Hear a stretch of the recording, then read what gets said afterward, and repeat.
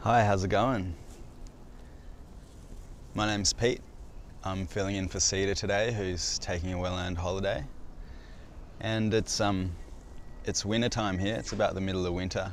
It's a little bit cold to do any beekeeping work this morning. It's around about 13 degrees Celsius or around 55 Fahrenheit.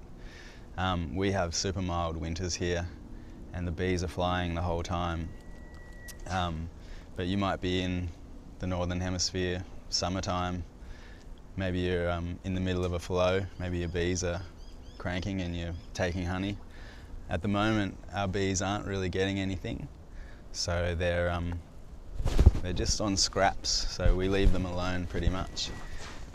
Bees spend a lot of energy to keep their hive nice and warm, and if we were to crack a hive at the moment, we'd probably, number one, the bees would be really stingy, but also they'd take a lot of energy to get their colony back up to working temperature. So as you can see, the bees are still flying. Go and check out the entrance. And we can usually see there's still some pollen coming in. And a way to tell that your hive is healthy is that, just from the outside that is, that your colony is healthy, is you want to look for a population coming in and out. And if you see in the entranceway, there's a lot of bees gathered in there ready to fly or coming back in. And you do want to look for little spots of pollen on the bees' legs, in their little pollen baskets on their back legs. And if you see a lot of pollen coming in, then you know that you have a healthy queen that's rearing brood, because the amount of pollen coming in is crucial to the amount of brood that's getting reared inside the hive. So that can be a really great indicator of a healthy colony. So today, just thought we'd do a beginner question and answer. And I've got Frey here to help me ask the questions. So please write your questions in the comments and we'll get to them as soon as we can. Do you have a question, Frey? Yeah, well, Pete, on that note of pollen, how many different colours of pollen would you like to see coming into a hive, do you think?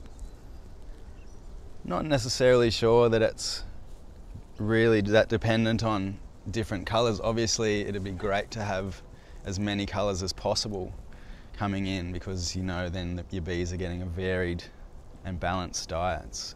Bee nutrition, that is a really great thing to see, but particularly in times of dearth or no flow, you know, the bees are surviving on whatever they can, and I've been seeing them scrapping around on weeds and stuff like that. You know, there's no strong flow on. You probably typically see only one or two colours of pollen coming in.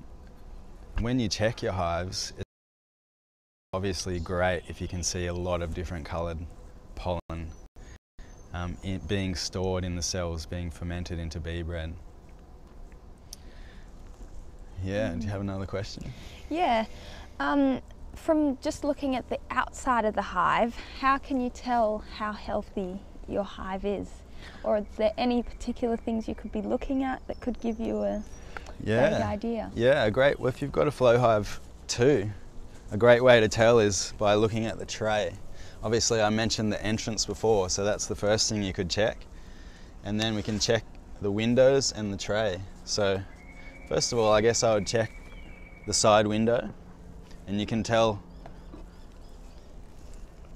how your population is. So you can see there's at the moment, so they'd be all down here clustered in the brood box, but you can tell they've got plenty of food here. And then we can check, obviously check the rear, and tell there's a little bit of honey. You see there's not much on the side there, but there is around the other side. You can see the bees have probably eaten out these sections here. We've got a couple of ants doing their thing. And then a great way to tell whether you've got pests and things proliferating is by getting in the tray. So we've put oil in this tray, and you can see sort of hasn't been checked for maybe a month or so, and it's just a little bit mouldy. We've had a lot of rain here, so we'll just clean this out. But you can see we have a lot of hive beetle in this area, and the great thing about having a screened bottom board in the flow hive is that the bees can chase the hive beetle down, and the hive beetle end up in this tray and drown in the oil. It's just normal cooking oil. Any kind of veggie oil does the trick. The beetles are actually attracted to it as well, attracted to the smell of the veggie oil, so they'll head down and then they'll actually drown in it. Sometimes you can see wax moth in here as well. The wax moth sometimes will pupate actually in the tray. The wax moth grubs will pupate in the tray, and that's not such an issue as long as they're not inside the hive. So that's a really good indicator. You can see sometimes in the trays what colour pollen is coming in as well. As it gets sort of knocked off, little random bits of pollen will get knocked off the bee's legs, or the bees will drop it, and you can also see that in the tray. There may be some in another tray here that we can have a look at. Let's have a look. So you can see a little bit of pollen here. Just the yellow specks. Obviously some mold as well that needs to be just cleaned out. You can see this one type of pollen is all there. And that can be a good way to tell whether the bees are bringing much pollen in.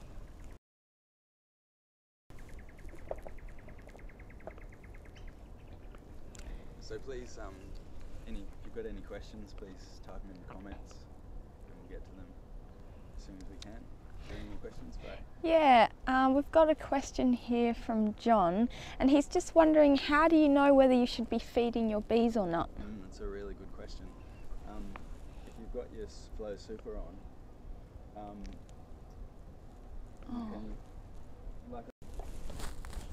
obviously this one's got a good population up in the super, and there's a lot of honey in here.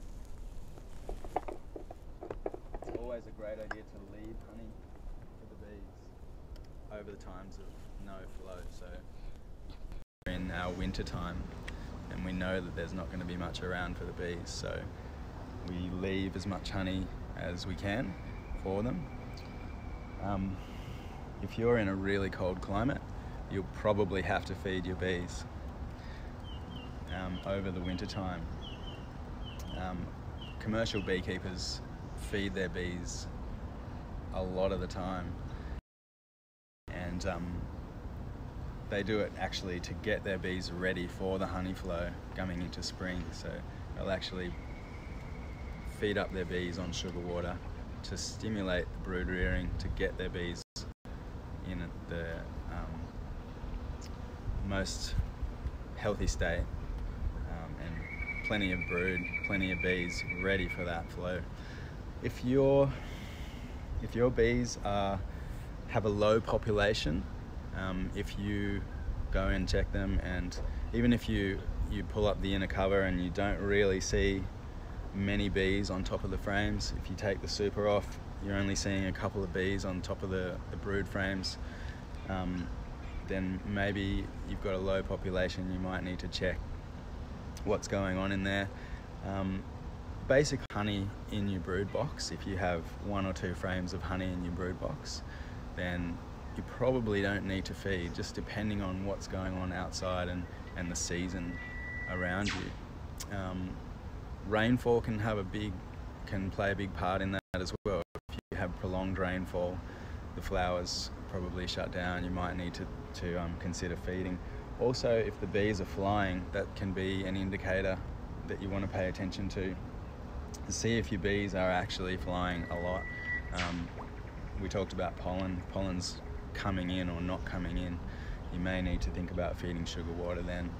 If the bees aren't flying, they're usually clustered and eating honey. So yeah, I hope that answers your question. Yeah. Pete, also when people get their nukes, they're often told that they should feed their bees when they get them, and they often wonder how long they should be feeding their bees for if they're just starting in spring and they've got a nuke. Yeah, if they've got a nuke in spring, again, it depends where you are, your climate, and whether there's a flow on. So I guess paying a lot of attention to the flowers and the trees, the bees in the flowers around you, knowing what those bees are on at the time. But also, so when you have a nuke, it is a good idea to feed just to give them a really best chance at a good start. Around here, personally, I don't bother, because generally in springtime there's a lot of strong flows on. But yeah, when you get a nuke, if you feed sugar water, it gives them a really good chance to get going. What you can do is look inside your nuke after a little while and see if you get open neck, a good indicator of knowing that the bees are actually foraging on nectar. So if you look at your frame and you can see the shiny uncapped nectar, then you know, okay, they're bringing plenty in. I don't necessarily need to feed. I guess keep checking your bees, getting a feel for how much food they need in terms of their colony size is something that can take a little bit of time, but also paying attention to the flowers around you can take a little bit of time as well. So it might take a season or two. But you know, if in doubt, you can just keep feeding, and the bees will either take the sugar water or they won't. They always prefer to forage nectar over taking the sugar. So you know, you can just keep the sugar up to them, and if they take it, they take it. If they don't, they don't. It's a pretty easy kind of way to do it. I'm just going to pause there for a second. Pete, could you try and put those batteries in your mic again? Sure. Just having some audio difficulties.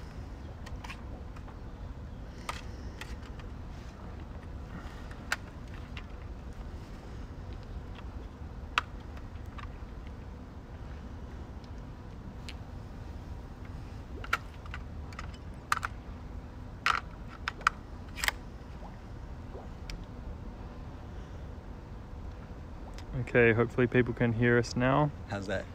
Can you hear me now? Oh, no, they won't be able to. Okay. Okay, can you hear us now, Frey? Can you hear us now? Can you hear me now? Yeah. Cool. Okay, hopefully that lasts. Have you got another question there, Frey? Okay. Yeah, we've got a question for you. Maybe you could talk to us a little bit about bearding and how you can tell whether your colony is getting ready to swarm or whether they're just bearding. Sure. So hot weather can make a hive swarm. Sorry, hot weather can make a colony beard. So we're talking about bearding, not talking about my beard, but we're talking about the way the bees come out and congregate on this front here of the box. They'll often droop off here in a big kind of clump as well, and they climb up the side of the box, and it just, for a new beekeeper, it can look really strange and you don't know what's actually happening. So in hot weather, more bodies inside the hive creates more heat, and as I said before, bees use a lot of energy to keep their hive at the correct temperature, which is around 34 Celsius. And are we still having sound issues? We're just going to lose you again in a minute, sorry man. That's all good though, keep going. We've got you for now. So the bees move themselves out and take themselves outside to have less body heat inside the hive. And they'll actually cluster on the front of the box or underneath the landing board in order to cool their hive. As opposed to swarming, so swarming can look like a lot of bees.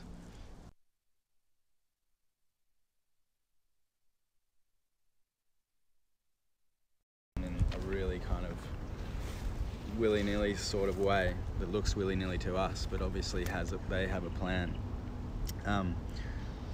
So sometimes when bees are bearding, a new beekeeper can think, what's going on? My bees aren't inside, they're swarming, but often it's not the case. It's usually just due to a hot day.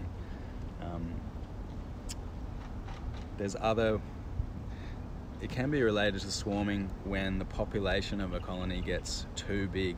So if you do find your bees are bearding and it's not particularly hot, then you might want to think about some sort of management so that they don't swarm. It can be an indicator that the bees will swarm in the near future. So you might want to think about splitting or adding another to contain that extra population.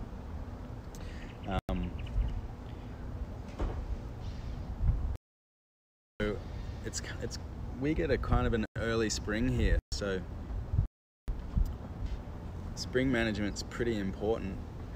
So at the moment, it's a good time for us to be building boxes and building brood frames and making sure we've got plenty of equipment ready for when spring hits, and we need to start adding supers to our colonies and splitting our colonies so we don't get swarms going off and landing in trees and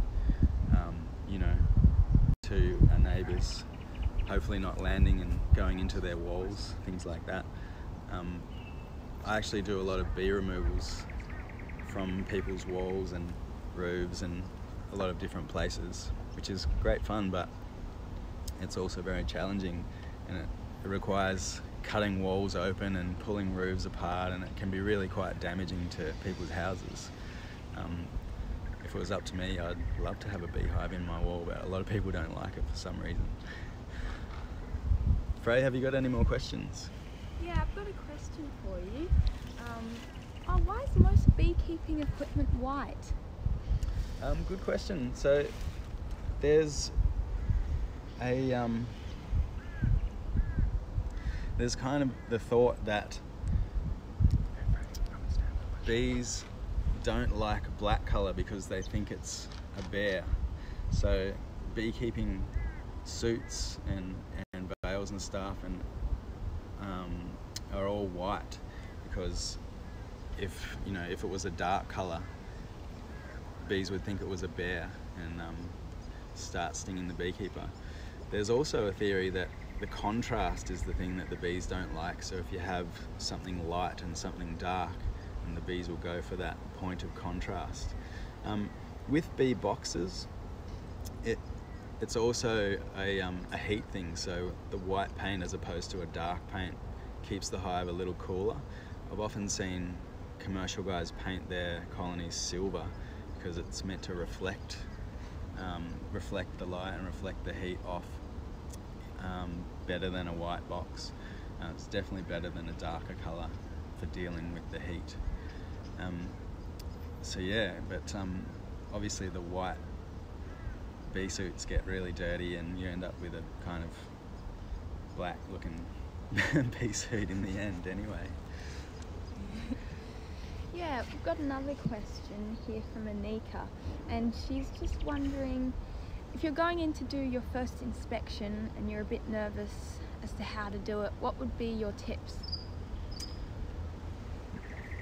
Have your smoker really well lit. Make sure that it's going and it's not going to go out, because having a lit smoker can really be the difference between kind of getting very, very nervous and freaking out or just being okay.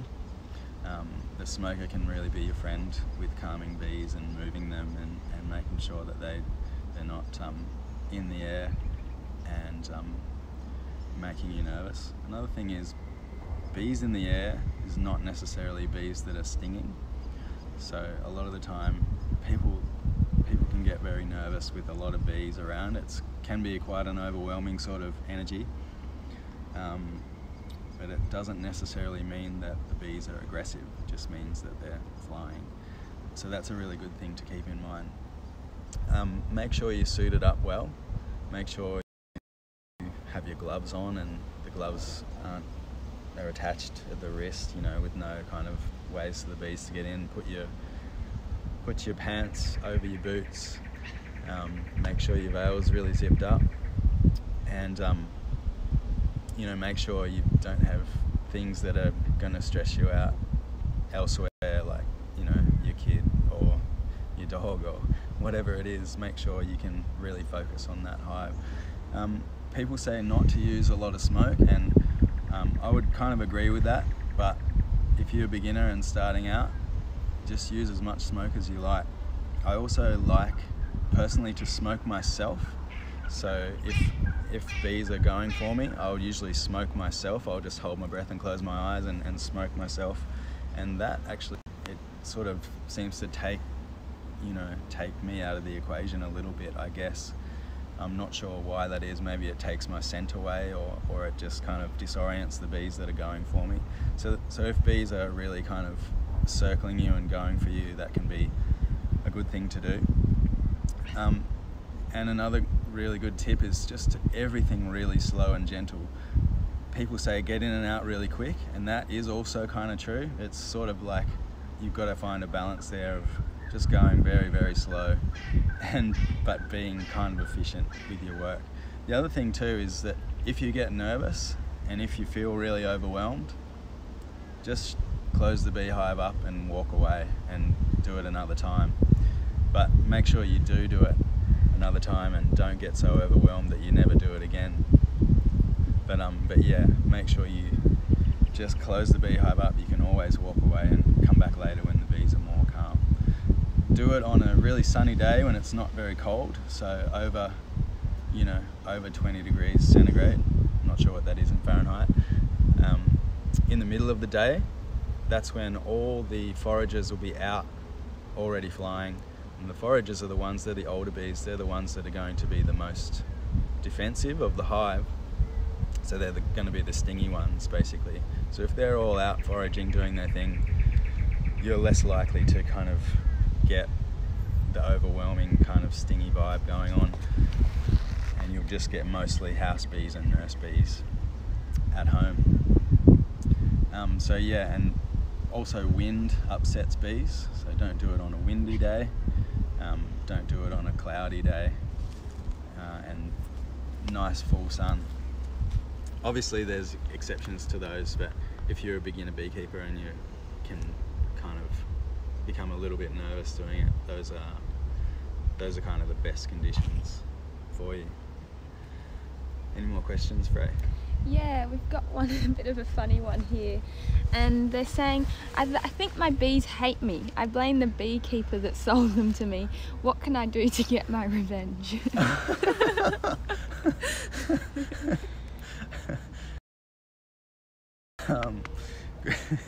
Good question. I'm not sure. What would you do? Go and steal his bees? No. I don't think your bees hate you. I think having a really calm attitude around your bees can really, really help. And I think maybe the mindset of that your bees hate me could be contributing to the problem. So if you get, it's just the life of a beekeeper. It just happens. I've got a friend of mine who, if the bees are really aggressive, one time when he goes in, he uses little push pins and little thumbtacks and puts a red push pin in his hive every time they're aggressive. Next time if he goes in and they're aggressive, puts another red push pin, and it's basically 3 strikes and they're out. So if they get 3 push pins, he'll requeen them. And getting that new genetics in, say you get a queen from a queen breeder, can be a really good way to calm down an aggressive colony. So if you think about, the queen is the mother of all the bees in the colony. So if that queen has aggressive traits in her genetics, then the bees in the colony will be aggressive. But bees live for around about 6 weeks in kind of peak season. So if you requeen a colony, after 6 weeks, every bee in that colony will have new genetics, and hopefully the new queen's genetics will be calm and non-aggressive. So you should be able to see a change within around 6 weeks. So that can be a really good way to calm your hive. But also just having, if you've got an aggressive hive, you have an aggressive hive, but if you can be as calm as possible, then that can really help. But I'm not sure what you can do to get revenge. And Pete, we've got another question, and Daniel's wondering if you've got a swimming pool in your backyard, would that be a problem for your beehive? It can be. It's not necessarily a problem for your beehive, because a swimming pool to collect water. Bees seem to prefer either dirty water or pool water to fresh water, because it's apparently got more minerals in it that they're after. So it can just be a problem for people swimming and getting stung while they're swimming, because bees will go to the pool. One way to hopefully help that is just to set up a water source really close to the colony, within view of the colony, and just kind of hope that they'll go there. So a good thing to do is just get a bird bath, or you know, a large pot, and fill it with water. And what I usually do is just chuck a log in there, or if you've got a bird bath, just put a whole bunch of bees can land on it, because bees can't scoop water on the wing like a swallow does. They have to land and actually suck the water up. They suck water into their honey stomachs and bring it back to the colony. The forager bees take on a job of water collecting bees, and that's all they'll do all day, is they'll go from hive to water source and back again. And interestingly, if you've got a log in your big pot of water, you can watch the bees. They won't actually go to the water, they'll actually suck up the water that's in the timber. So the water wicks into the log, and they'll put their proboscis into the timber and suck the water that's wicked into the timber. So yeah, so hopefully that works. It's not guaranteed to work, because like I said, pool water, unfortunately. But it's good if it's your pool and not your neighbour's pool. Cool, any other questions, Frey? Please write your questions in the comments and we'll get to them. Yeah, David Luke, he's in southeast Queensland, and he's looked at his hive, and he's wondering, he can see that his super's nearly full, and he's wondering whether he should harvest now or whether he should wait till spring. Yeah, good question. It's often a thing that you can kind of struggle with, you can weigh up. What I like to do with that is, in this season, right now, I wait and see. So I wait and see what's happening. If your super, do you say it was almost full or full? Almost full. I would just wait until it's full. And then what I like to do is take one frame and see what the bees do, whether the bees fill it straight back up again, start filling it up again, or whether it remains empty.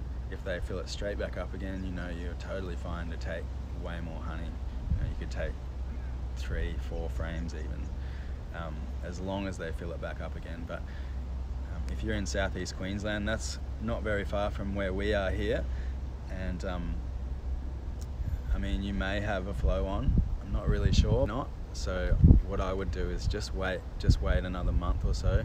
You usually get quite an early spring there, and quite an early spring flow, so you'll probably find that once that hits, then you can start, just do that little experiment, take a frame and see what happens, see what the bees do, whether they start filling it or not.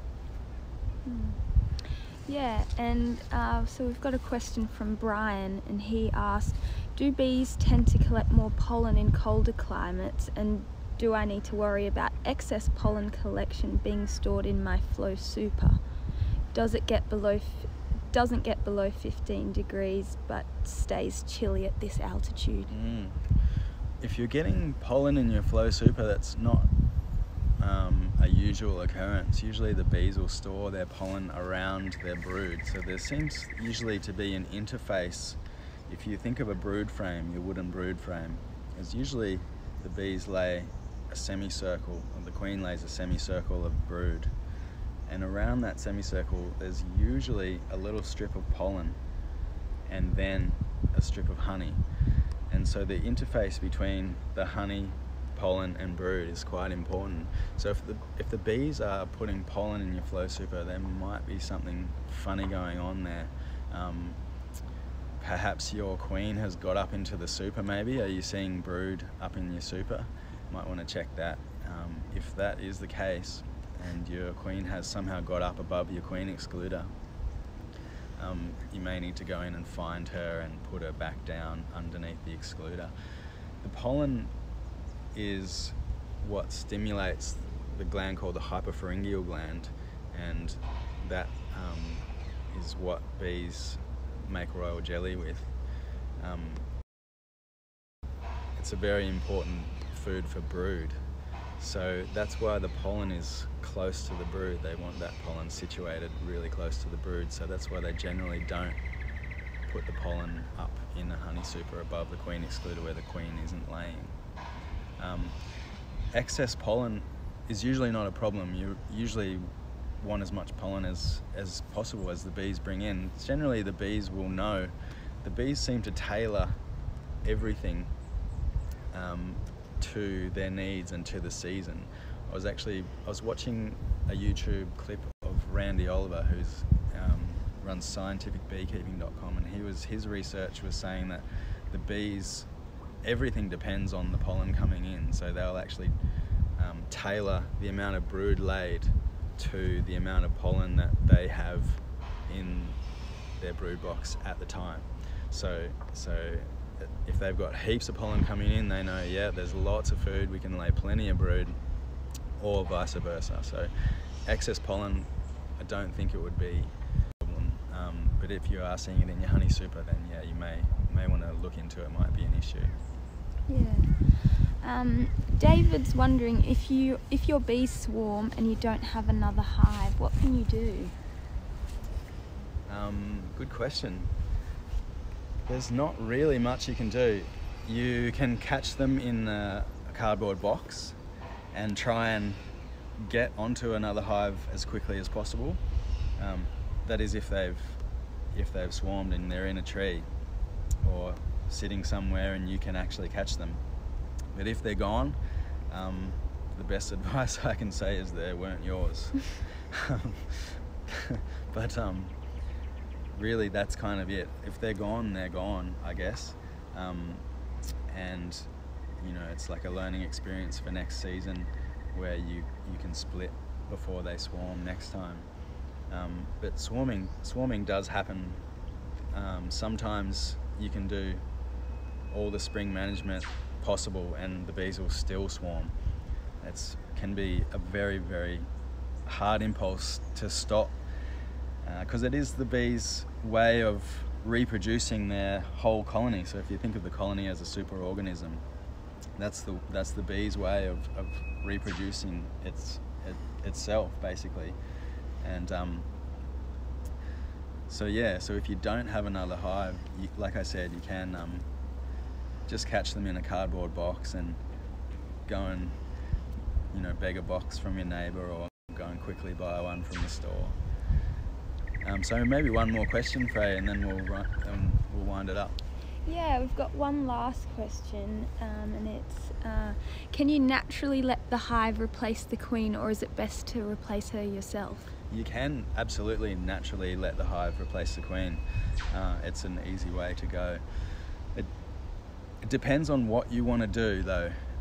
If you're trying to get new, perhaps calm genetics or more productive genetics into your colony, then maybe you want to consider getting a queen from a breeder. But if you're happy just to let the bees do their thing, then absolutely you just let them reproduce.